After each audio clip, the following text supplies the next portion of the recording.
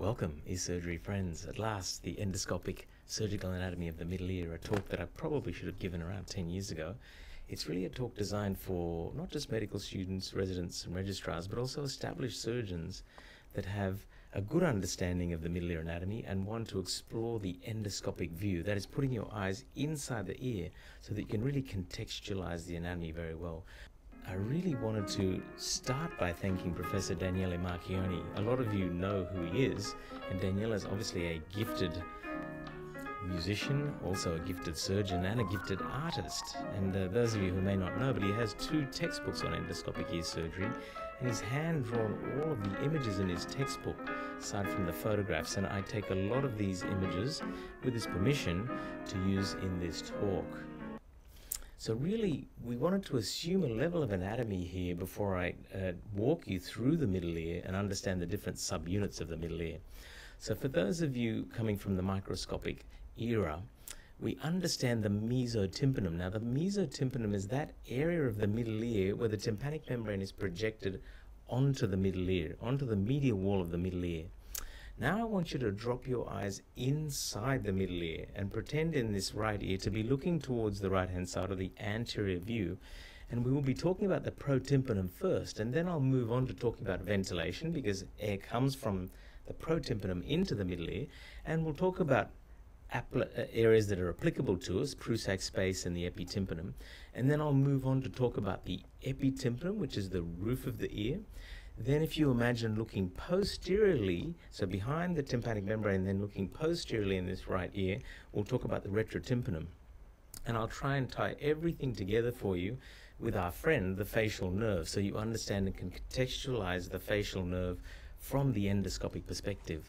And we'll finish with a couple of operative approaches and understanding the surgical anatomy of these, and that's the infracochlear approach and the transpromontorial approach, which are both very excellent for you to tie together all of the anatomy that you learn throughout this talk. It's quite a long talk, I warn you, it's over an hour, but those of you who can bear it, hopefully you'll get a little bit from this talk. So beginning with the protympanum, so this is the right ear, and imagine if you're dropping yourself into the right ear and then looking towards the front of the ear.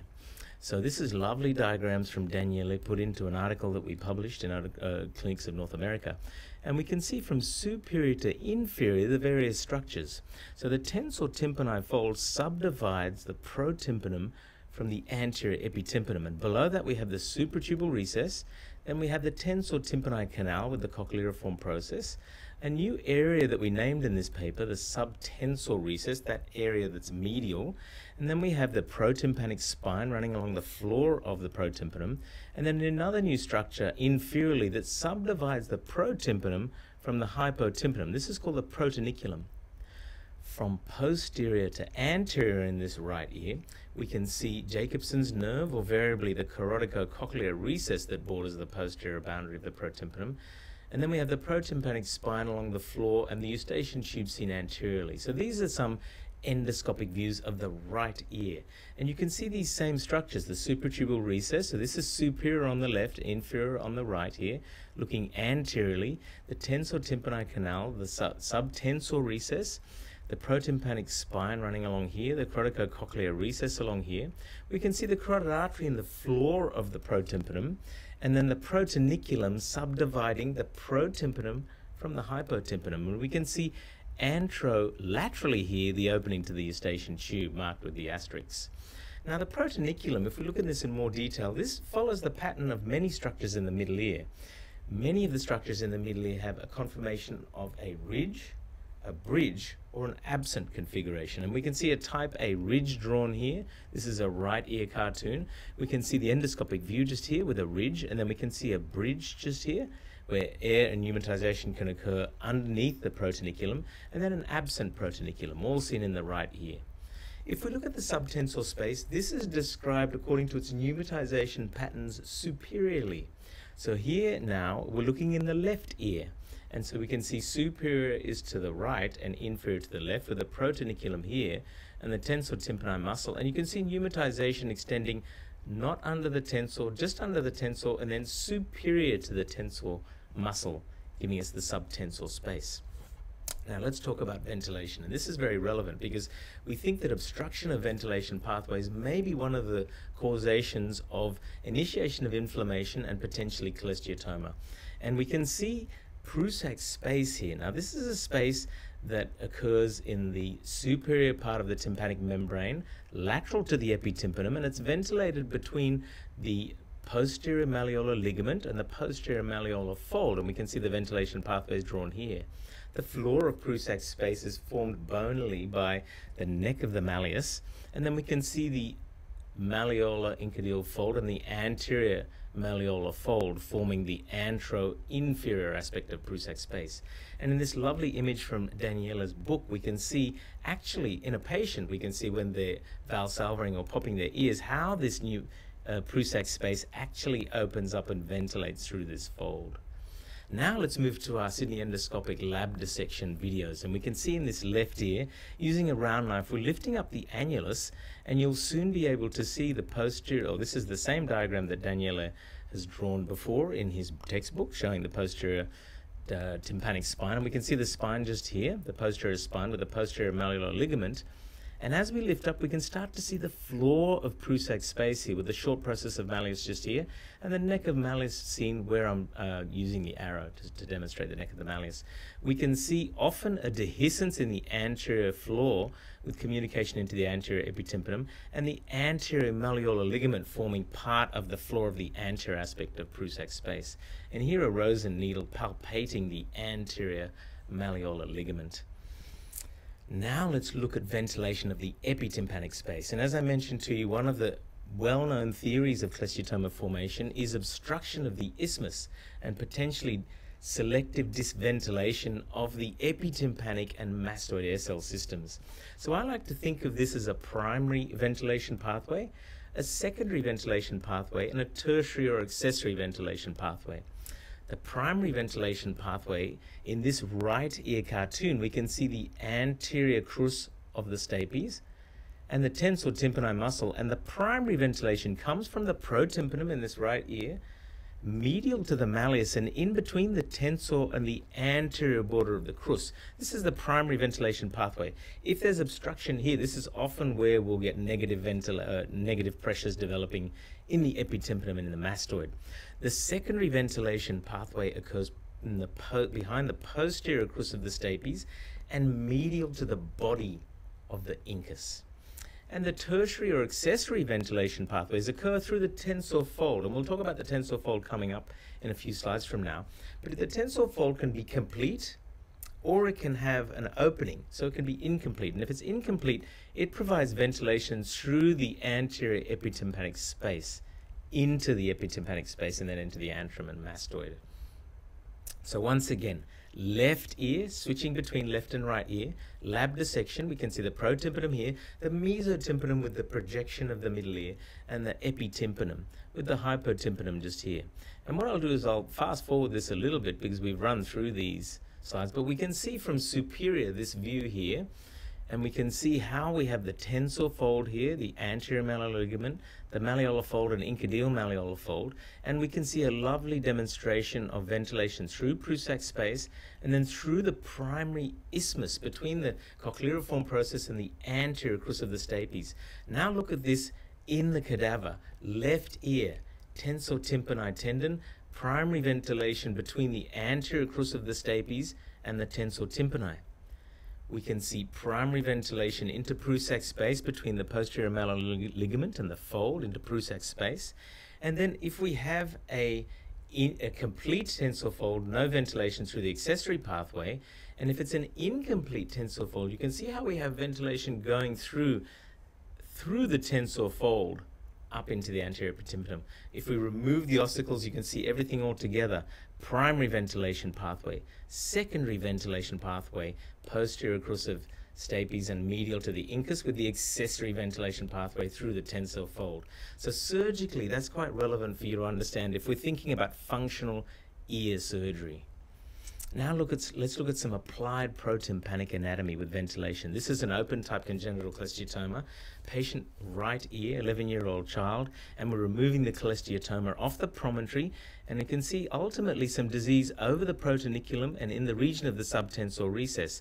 This is a 30-degree scope in the right ear, and then when we pass it further on, we can actually see the eustachian tube in the anterolateral aspect of the protympanum in a live patient with the carotid artery anteroinferiorly and a type B subtensor recess in this patient. So applied protympanic anatomy. It's important for you to understand this anatomy because you may get disease in this region. So this idea of selective disventilation theory was popularized more once again with Professor Marchioni, 2010, 2011 research papers, and these pictures are from his textbook in 2016. And we can see now in these cartoons where we have images of the left ear now, where we have ventilation through the primary pathway, tensor fold, anterior crus of stapes, and if there's obstruction and debris in this region, then we can get negative pressure developing in this region and retraction of the tympanic membrane, one of the ways in which cholesteatoma may form. Let's talk about the chorda tympani next, because when you're lifting the tympanic membrane up, the chorda tympani is one of those structures that you can potentially injure. And this is some lovely work from Dr. Uranica from Kobe University. And the point here is just, like in all biology, there's a normative distribution of the way the chorda tympani presents itself in the middle ear. And I wanted to highlight this slide for you, really for you to understand this 1 to 3% of patients where you can potentially cut the chorda tympani when you're lifting up a tympanomeatal flap. And then there's another 5% or so of patients have an ultra-short type of chorda, which may be of relevance when you're doing explorations around the incudostapedial joint and you don't necessarily come across the chorda tympani at all when you're doing this type of surgery. So important to recognize that, but realize that most of your patients will be with this attached long, detached, or attached short type of chorda tympani. Now if we look at these lovely images from Lucas's group in Bern, we can see endoscopic anatomy dissection of this with the posterior entrance, the posterior canaliculus of the chorda. This is a left ear, traversing lateral to the long process of the incus and medial to the neck of the malleus.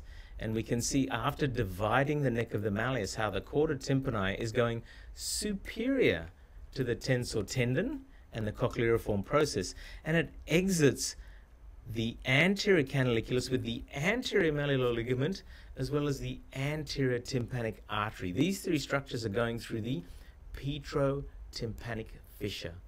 Very useful for you to understand and know. Now I mentioned to you that we talk about tensor fold variations, and this is important to understand the subdivision between the protympanum and the epitympanum. The tensor fold, it presents in 3 relative conformations: horizontal, oblique, or vertical, and this subtends a different space. So inferiorly is the supratubal recess, and superior to this is the anterior epitympanum. So you can see when we have a horizontal tensor fold, there's a relatively small supratubal recess, and when we have a vertical tensor fold, there's a very large supratubal recess. Important for you to understand, as well as the fact that there can be complete or incomplete tensor folds where we actually have a hole in them. So again, putting this all together in a right ear cartoon, we can form the epitympanic diaphragm, understanding that the bulk of the diaphragm is formed by the head of the malleus and the body of the incus, which is why if we remove the incus, we can really allow better ventilation into the mastoid. Laterally, we have the malleolar and incudomalleolar fold and the anterior malleolar fold with the anterior malleolar ligament. The tensor fold is medial to this, anteromedial to this, and we can see the primary isthmus, as I mentioned to you before, the secondary isthmus, which is posterior to the stapes, and then we can have an accessory isthmus, accessory ventilation through an incomplete tensor fold.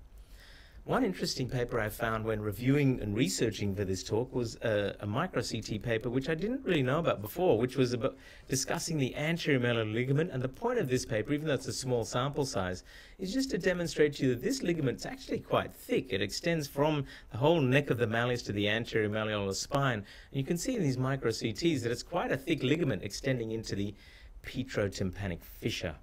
So once again, demonstrating that. Let's move back to the lab now.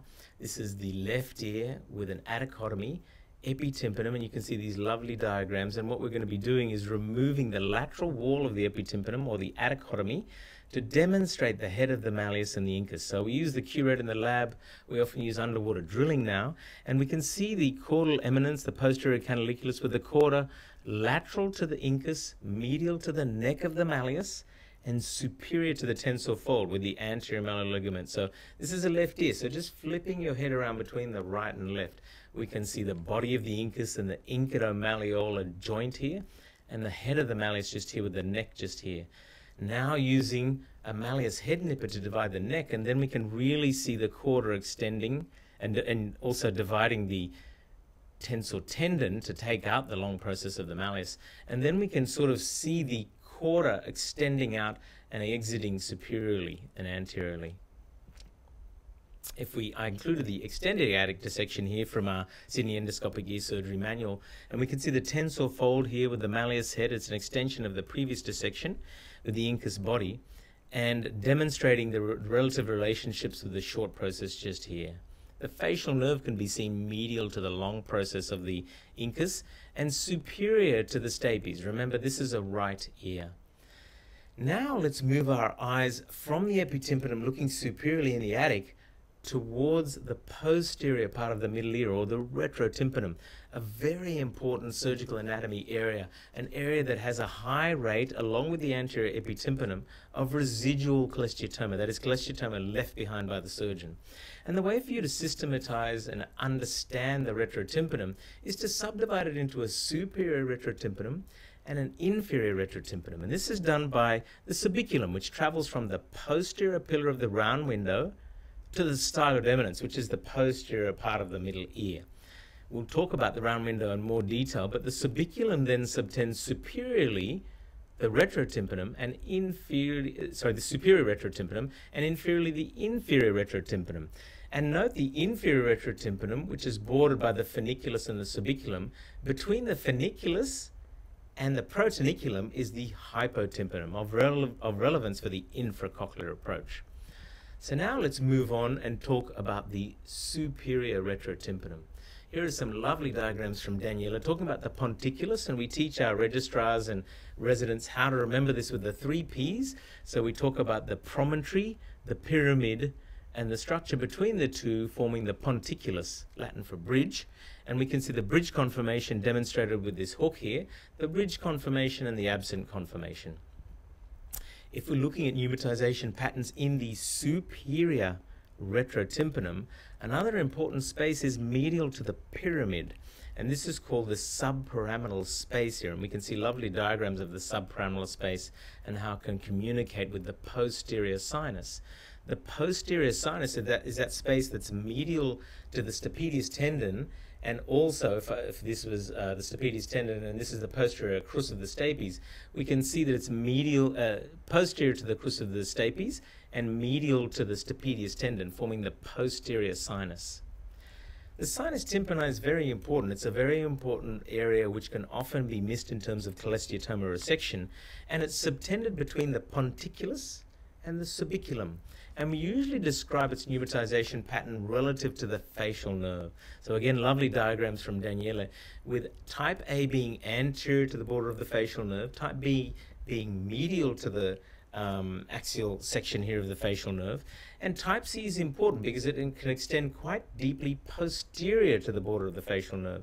And this may require, it may not be accessible endoscopically, and may require a mastoidectomy and a to reach the medial aspect of the facial nerve and the sinus tympani in this approach. Now let's look at the inferior retrotympanum. The inferior retrotympanum is that area subtended between the subiculum, which is just here, and the funiculus just here. The funiculus runs from the anterior pillar, remember, posterior pillar of the round window niche, anterior pillar of the round window niche. It's extending from the anterior pillar down towards the jugular bulb. All of this area of the inferior retrotympanum, very important for round window surgery, very important for the cochlear implant surgeon. So the funiculus just demonstrated here. Now let's look at the round window region. If we're looking at the medial wall, the important structures here is the fustus, which is a very important structure, even for those of you who don't do endoscopic ear surgery, but those of you that are doing a lot of cochlear implant surgery, it guides us either to the inferior border of the round window or to the round window itself. The area medial to that is called, or superior and inferior to the fustus on the medial wall of the round window region, is called the area concamerata, and this is another area when we drill through the fustus can allow us to reach the petrous apex. Here's some lovely work from a colleague of ours, Manohar Bance in Cambridge in his lab. You're looking at the micro CT of the round window, and I really wanted to include this as a recent paper just because it's important for us to understand as round window surgeons, cochlear implant surgeons, this structure called the crista fenestra. And you can see here its application to atraumatic cochlear implantation insertion. In these micro CT sagittal views, you can see the varying heights of the crista fenestra. And seeing this in the inferior border of the round window may be important to drill that out so that you can get a more direct trajectory to the basal turn. Very important for the for certain cochlear implants that require an application device that is straight into the basal turn. So removing the crista fenestra may be important in these type of cochleostomies. The fustus variations are important because the fustus is really an important landmark when we have very difficult round window anatomy.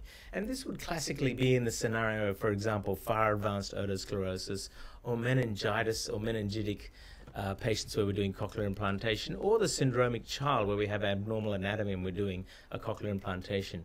You obviously wouldn't necessarily use the endoscope for this. We would still be doing a posterior tympanotomy, but you may insert a 1.9 arthroscope into there, 30-degree, and inspect the anatomy so that you can then proceed with confidence with your microscopic anatomy.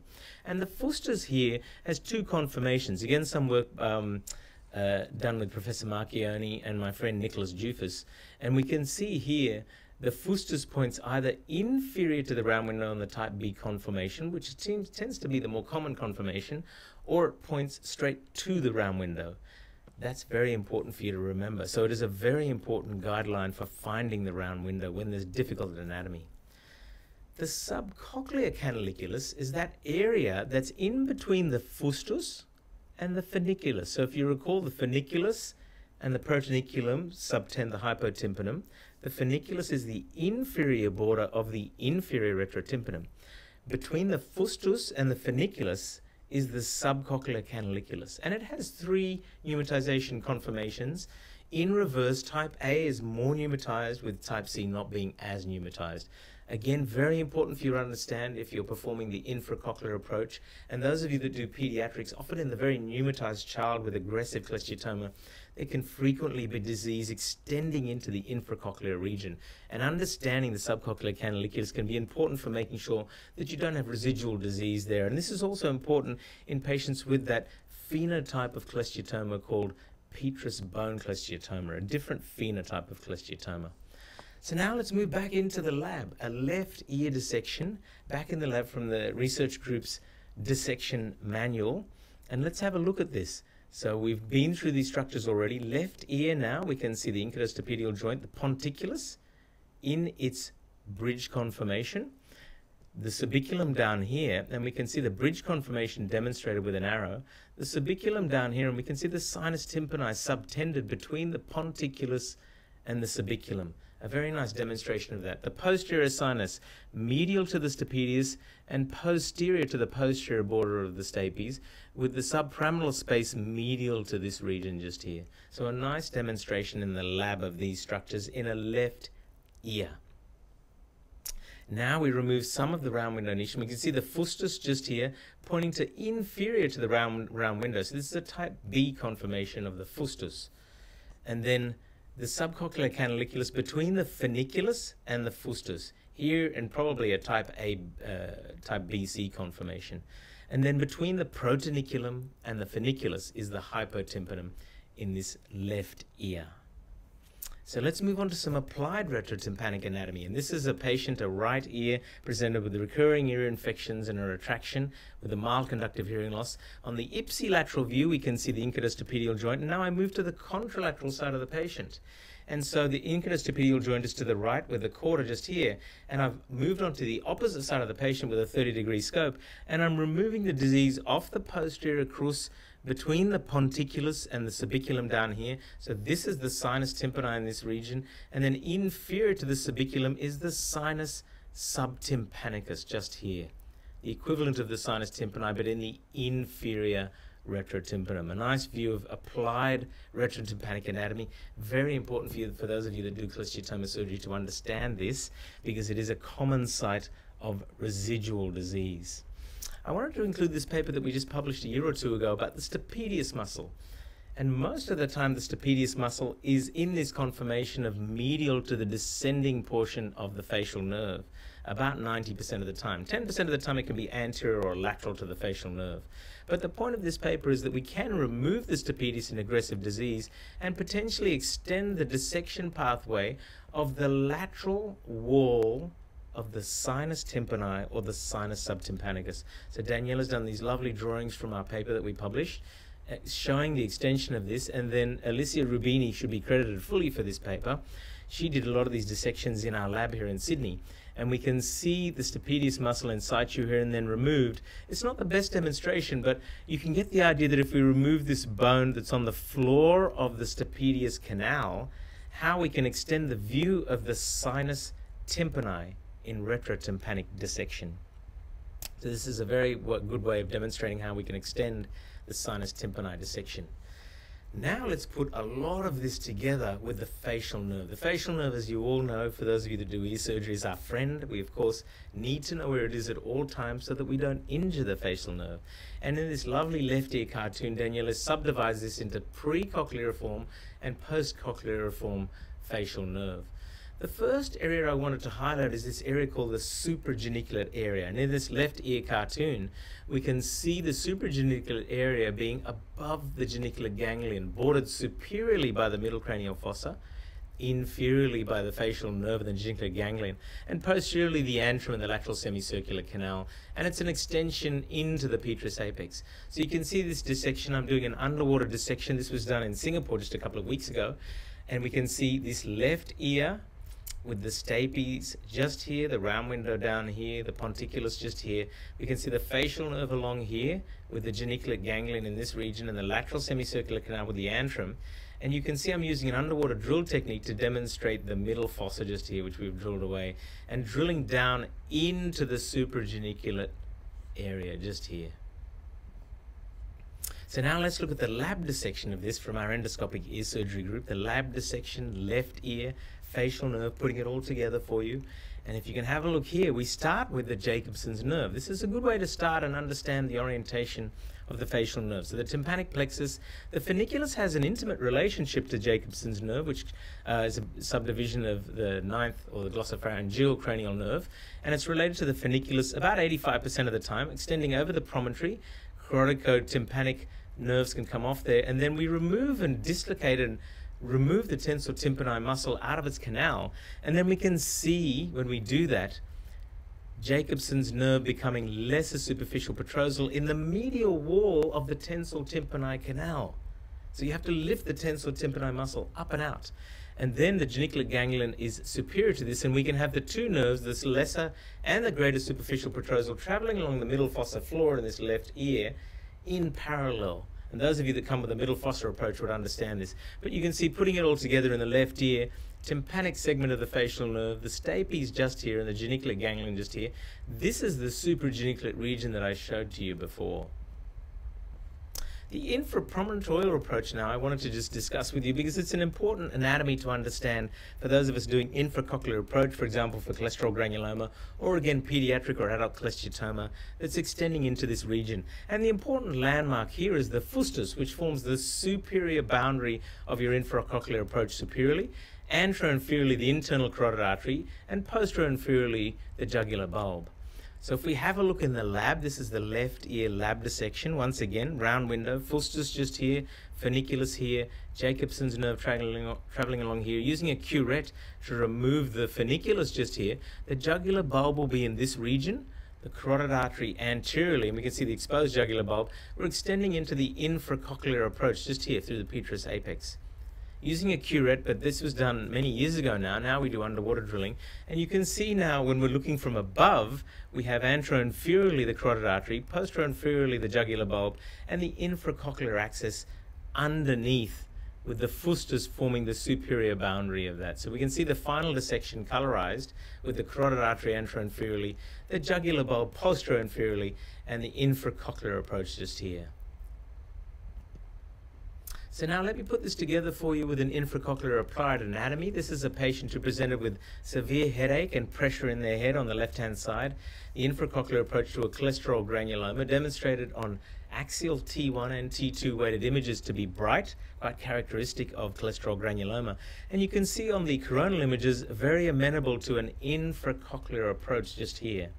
So this is a patient left ear with a headache, and once again talking to you about the applied anatomy of the infracochlear approach, with the fustus being the superior border here, the fustus being the superior border of the infracochlear anatomy approach.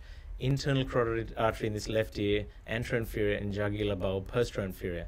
Now let's move into the operating room. Left ear, tympanomeatal flap, quarter tympani, grade 3, annulus just here, middle ear, incudostapedial joint, the fustus just here, and the infracochlear approach just around here with the subcochlear canaliculus between the funiculus and the fustus. So now using underwater drilling with a 3-diamond, underwater drilling to do a canalplasty posteriorly, and then I'll move to a 2-diamond, making sure I identify as much of the carotid artery and the jugular bulb as I can, as well as maintaining that superior border of the fustus to preserve the function of the cochlea. I then use the drill at low speed around the superior dissection region here as we're getting to the cochlea, and then the curette, as well as cup forceps to remove bone to demonstrate the posterior aspect of this cholesterol granuloma.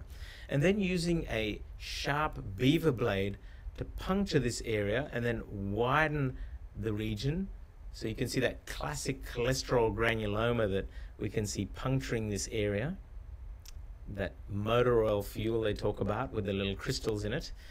And then I use an underwater drill, 2mm drill, to widen this to make it a maximum diameter drainage area, and then put a silastic inside there, a thin conical silastic 0.13mm stent to allow us to drain that into the nose via the protympanum. And then you can actually put the 3mm endoscope into the cholesterol granuloma itself, and we can see some of the relational anatomy. We can actually see the dura here of the brainstem inside the cholesterol granuloma. So quite a nice demonstration of applied anatomy of the infracochlear approach in this sort of video that we can see here. The hook region is very important for us to understand. Those of us that do cochlear implant surgery, it's a very interesting area to understand, because we can then really understand the relational and three-dimensional anatomy of the basal turn of the cochlea. So this is lovely work from Lucas's paper, once again demonstrating Dr. Unschitz's paper, as well as some of our work. And in this left ear, you can see the spherical recess and the elliptical recess forming the medial wall of the vestibule, and we can see scala vestibuli coming off the vestibule and scala tympani coming from the middle ear, the tympanum or the middle ear, the scala tympani formed here. This is the bone that we remove after we take out the stapes, and we remove the bone between the round window and the oval window. When you remove the lateral surface of that, then you'll understand why it's called the hook region. And this is the spiral lamina that we can see just forming here, forming and separating scala tympani from scala vestibuli. And you can see the crista fenestra just outlined here. This is the fenestra that we drill out. This is Professor Bance's group, and we drill out this to get a more tangential or direct view into the basal turn of the cochlea for cochlear implantation. And again, in the Singapore dissection lab, when we were doing them underwater just a few weeks ago, we can see the underwater dissection here, where I'm drilling in between the oval window and the round window just here. This is the round window, this is the oval window. Removing that bone, and we can see the spiral lamina in a live view just here, with scala tympani coming from the middle ear and scala vestibuli coming from the tympanum. So the hook region, quite important to understand. Now we're extending our understanding into the lateral internal auditory canal, just so that you can understand what's beyond the middle ear. Always good for us surgeons to understand what goes beyond what we're dissecting, so it gives us a lot of confidence and comfort in what we're doing. So we can see some cartoons here of the left ear in the outpatient view. Daniela has the outpatient view, and then in the surgical view just here. And we can see in this left ear we've taken out the stapes footplate. You can see the facial canal here. You can see the ampulated end of the lateral and superior semicircular canals, with the saccule sitting in the in the elliptical recess. In the spherical recess, and in the elliptical recess is the utricle. So we can see just here. And this is from Lucas's paper again, beautifully describing the topographical anatomy of the medial labyrinthine wall. And the point of this paper that I really wanted to highlight to you, those of you that get into the lab again, is this cochleo-vestibular bone between the vestibule and the cochlea. So we remove the bone off the lateral aspect after we take the stapes out, and that bone between the oval and round window reveals the hook region. And then when we've drilled through that, we next reach the medial border, the cochleo-vestibular bone. So we've taken this bone off between the oval window and the round window, reveals the hook region, and then the bone below that is called the cochleo-vestibular bone. And when we drill that, you can see again in the Singapore lab, I'm drilling between, this is the left ear, the vestibule, and the round window just here. You'll see I'll open up this cochleo-vestibular bone, and that allows me to stay away from the facial nerve when I enter into the lateral internal auditory canal. That's why that bone's so important for us to understand if we're extending the drilling into the lateral internal auditory canal, because we want to stay away from the facial nerve, of course.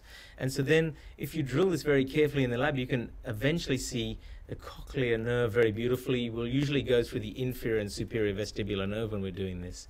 So now let's put it together again in the lab. Left ear, transpromontorial dissection. You can see the facial nerve just here and the stapes. We're taking out the stapes, and then we remove this bone between the oval window and the cochlea. So as I demonstrated to you, the bone between the oval window and the round window, we remove that. That's what the curate's doing here, and we're looking for the hook region after that. That'll be the first structure that we're looking for. And we can see the hook region here with the spiral ligament and the scala tympani and the scala vestibuli coming in from the vestibule. The spherical recess just here for the saccule, the utricle sitting in the elliptical recess, and then with a 30-degree scope we can actually see the ampulated end of the posterior semicircular canal in here. The mid-turn of the cochlea here, where we can see again the scala tympani and the scala vestibuli. This is all from our dissection manual online, Sydney Endoscopic Ear Group, with the osteospiral lamina and the modiolus, with the helicotrema seen in the top part of the screen. This is removing the cochleo-vestibular bone. And we can see a lovely demonstration here of the cochlear nerve and the facial nerve in its labyrinthine segment here, with inferior and superior vestibular nerve preserved as well. So a lovely demonstration of everything all together going through the cochleo-vestibular bone, with the cochlear nerve here in the left ear going into the into the modiolus of the cochlea, and the facial nerve in its labyrinthine segment. And look at its intimate relationship to the cochlea.